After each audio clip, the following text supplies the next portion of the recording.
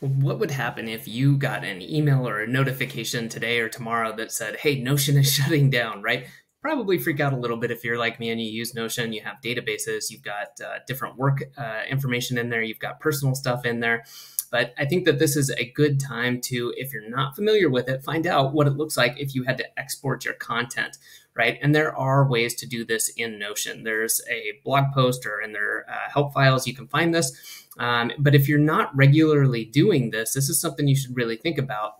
If a service you depend on to keep track of your notes, your work information, all of this really important stuff, if they just disappeared, something happened, again, I think it's highly unlikely. I'm not saying that this is going to happen with Notion, but whatever tool you're using, you should be taking some form of backup, or at least thinking about that in case, hey, what if the worst did happen? How impactful would this be to me if I lost access to everything today or tomorrow? And I think that that can help you kind of frame this and think about how you want to do it.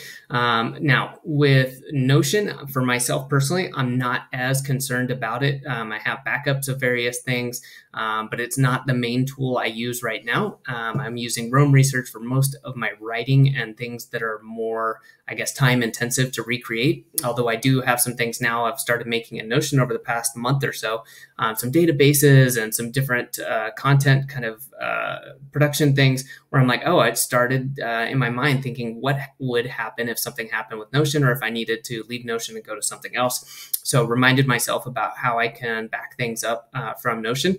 And this is, again, something you want to think about no matter what tool you're using, because this could be hugely time consuming. Also, if you just straight up lost the data, like how bad would that be for you? Would it take you a certain amount of time to recreate it or somehow redo it? Or would it just be lost forever? And what would that impact be? So again, there's a link down below. You can check out how you can do this with Notion. But again, I want to really talk about and, kind of drive home the importance of taking some regular backups. And one of the areas you really want to think about with this is, what's the time frame that's important to you?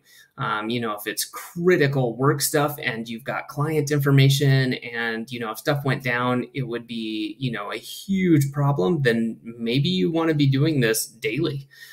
Maybe there's some updates, some information, people putting stuff in. If you're working with a team, there could be reasons that you want to do this daily. However, usually that's not the case. It may be like a weekly type of a thing, or you could consider bi-weekly, maybe monthly, depending on, again, how much you're using it and how much time it's going to take you to do it.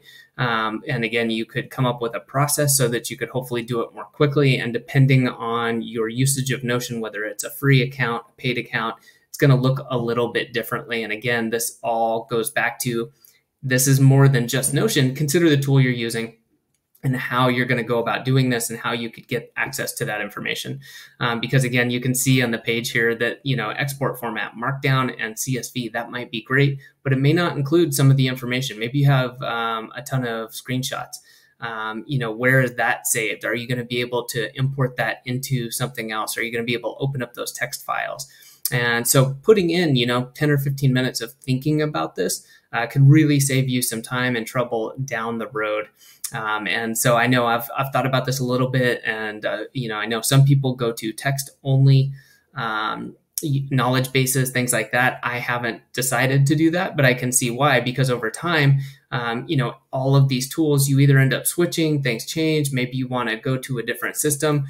So for the long term, it's really, an important question, but that's kind of a whole thing in and of itself. Today, I just want to focus on exporting and backing up your information so that if something happened to a system you're using, you're not stuck out and you're losing all of your notes, your knowledge, your databases, your work information, all of that. So what I would encourage you to do is to think about this and think, what should you be doing as an export and how often are you going to store it?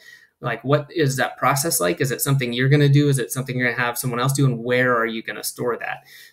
Potentially somewhere online where you can have it backed up on the cloud might be a good idea. Or maybe you have a reason that you want to keep it locally for security or something else like that.